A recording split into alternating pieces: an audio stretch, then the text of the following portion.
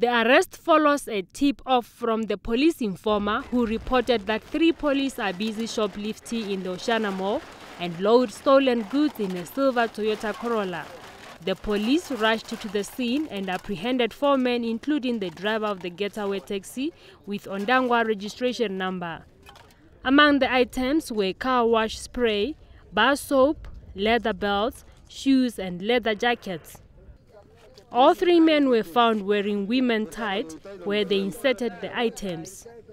They were also found wearing reflective jackets that they used to convince customers that they work in the shops.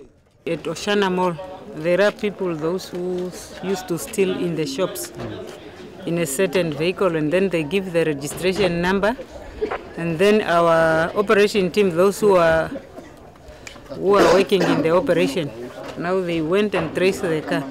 They found them with their stolen items. It's where now we apprehend them with these stolen items from different shops.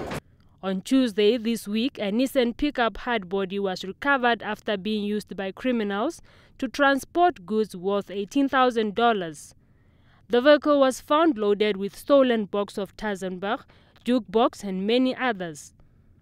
It was reported that criminals broke into a cooker shop at Omulunga village southwest of Oshakati town. One suspect in this case, who was the driver of the car, was arrested, while 3 are still at large. The newly appointed Regional Commander Commissioner Rauha Amwele warned criminals that there is no room for them in Oshana under her leadership. My message to the criminals, I should just warn them that they should not try to steal property of members of the public.